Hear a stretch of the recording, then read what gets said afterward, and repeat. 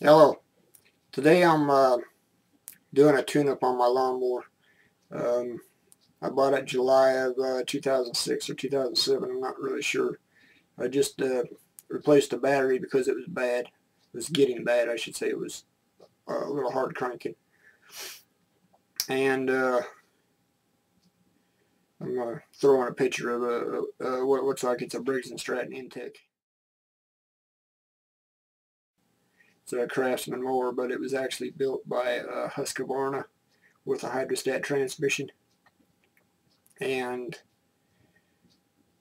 I set this up on top dead center today. The instruction says to bring it up on compression stroke by turning the engine and looking at the flywheel from the top in a clockwise direction.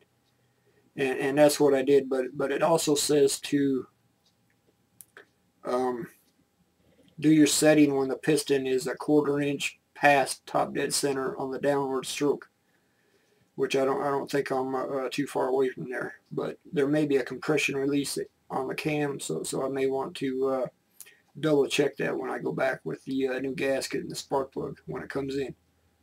Now, I just wanted to bring that to your attention because this is the first time I've done this procedure on this particular type of engine, and I wanted to share my experience with it. And well, another thing I put in this video is there's a longer version oil filter that I'm using, and I give you the part number for that. And it's about twice as long, and it cleans a little better. And the other thing I mentioned in here is that I run synthetic oil in it. I happen to be an Amsoil dealer, so I use their product, and it's had their oil in it since it was new.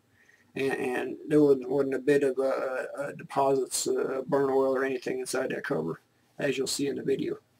Well, let's get to it, and you'll see exactly how this is done. And there is some torque settings on these, but I think if you set them set screws with like a nut driver, then they'll be tight enough. I broke them loose with a nut driver, and I think the spec on it was 85 inch-pounds. And that's really not a lot of torque if you're strong one-handed. If you put a ratchet on it, you might break it or something. I didn't want to go there. There's also a torque setting for the cover. I think it was 6 inch-pounds, which doesn't seem very much. That's another thing I just want to bring to your attention. And actually, the spark plug I ordered fits a Bentley. Believe it or not, it fits a Bentley and a Volkswagen. I thought that was pretty funny. But I ordered an NGK spark plug with the V group design. I want to see if it runs any different with that compared to the standard Champion or whatever it was. Yeah, Champion. I got one right here. That's what was in it from the factory, but I just wanted to try the NGK because I really like the way they burn. Let's get busy with this project. Okay, today we're going to adjust the valves on this Craftsman lawnmower. It's a Briggs Stratton Intek engine. I've had it since July of 2006 or 2007, I'm not sure. And the valve cover's never been taken off of this, and I'm sure it has at least 120 to 150 hours on it. So I'm going to go ahead and start doing a tune-up on it, and I just wanted to show you how I'm going about doing it. I do have the instructions, and I'll show you a couple of other things I've done to the mower along the way. Well, let's get started. I've already taken the spark plug out and loosened the cover to save a little time.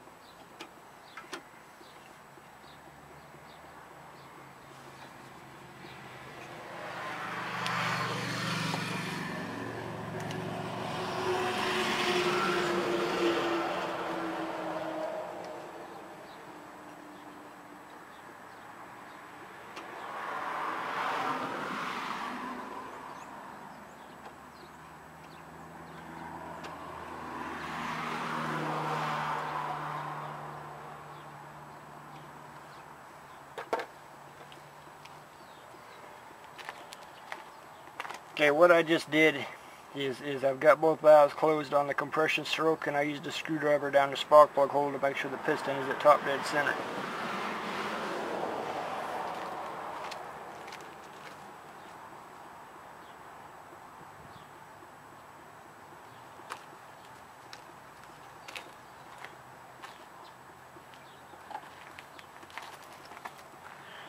I got my deluxe feeler gauges here. The spec on it's between 5 and 7 thousandths on both, and it looks pretty good to me, considering it's never been touched since it left the factory.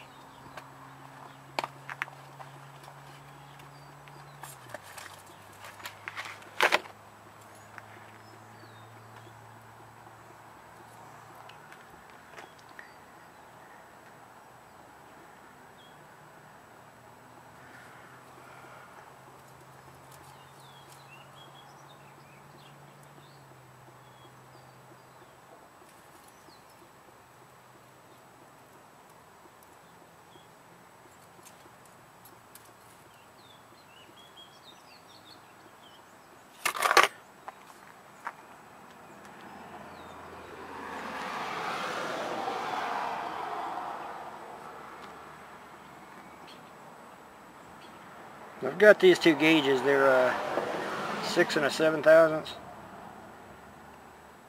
I don't know if it'll show up on here or not. I don't think it will.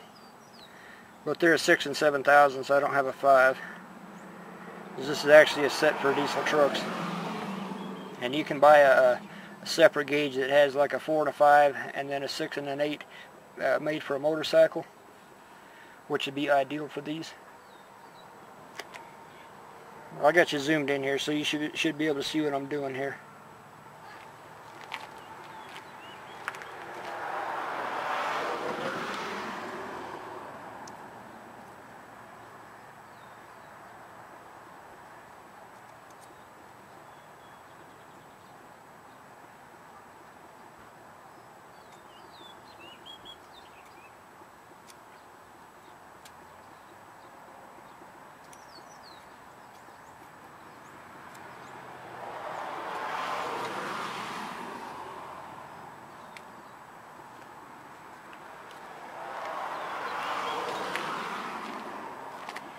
The exhaust is right on 7, and the intake is about 5. The 6 is a little bit tight going into it, and it really doesn't even need adjusted.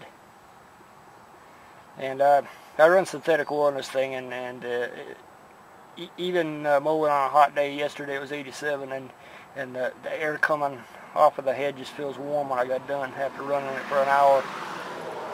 So I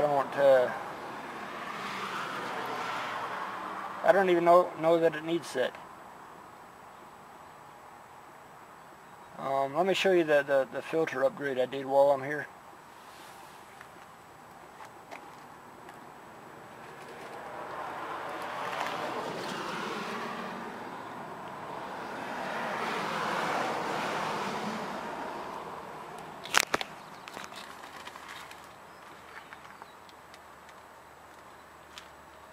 This long filter right here is what I put on it. It goes to like a twin cylinder Onan, and this is the one it calls for. And the number for this long one you can get at a NAPA store. It's a 1348, and it's got a tighter micron radian than the factory one. That's just a little tip I can give you. And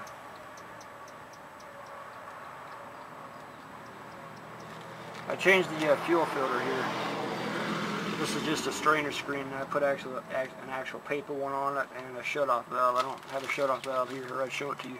But it's just a quarter turn to cut the fuel off if you need to work on the carburetor or something.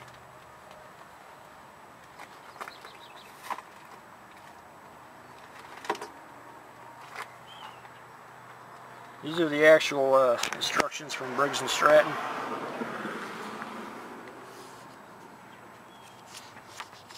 And it basically tells you how to do it, and tells you how to adjust it. There's a set screw right in the center that locks the screw once you adjust it. And the settings I have are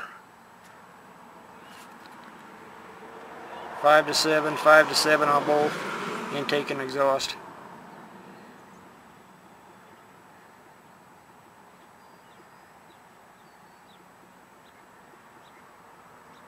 And this is the model number I had off the engine. And you'll find those numbers right on the side of that cover I had to remove. And they're kind of hard to read. You might have to take some Scotch-Brite or sandpaper, just clean it up enough that you can read them, because they get a little bit rusted. And I think I'm going to make a setting on here, then I'll be back.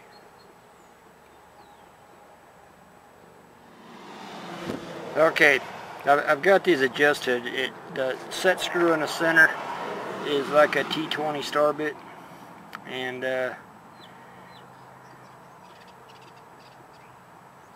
I found that if you wiggle the rockers a little bit, and it can affect the way the feeler gauge reads. And I've got them set right on 6/1000 with light drag. And let me zoom in and show you. You also notice that it's very clean in there. There's no like burnt oil or anything, not even in the cover. And that's one of the benefits of running that synthetic wool. Here we go. I'll show you these feeler gauges now. And remember, I got to wiggle these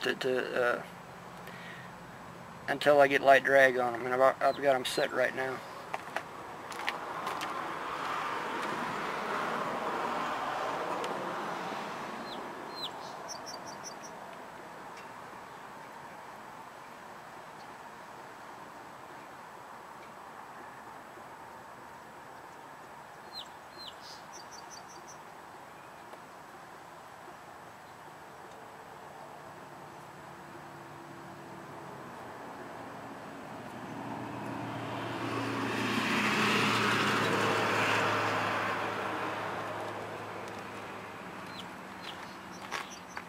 The second one is a 7/1000, and it fits a little bit tight. And the first one I use is a 0.06 inches, and it's got light drag on it, and sometimes you gotta just kind of like jiggle it to help it get in there. And then it's pretty close. The range on it's 5 to 7, so we're good right now. I just gotta tighten that set screw down a little better, and then put it on. I'm still waiting on the gasket to come in. But thanks for watching.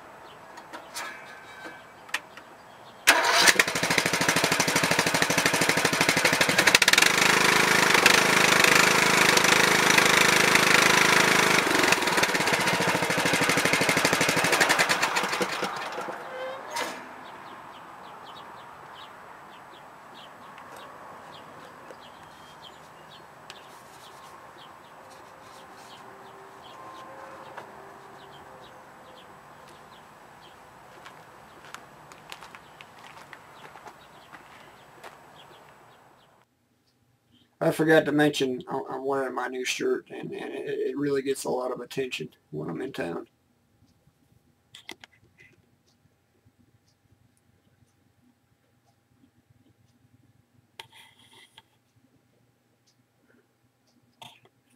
I think it's pretty funny.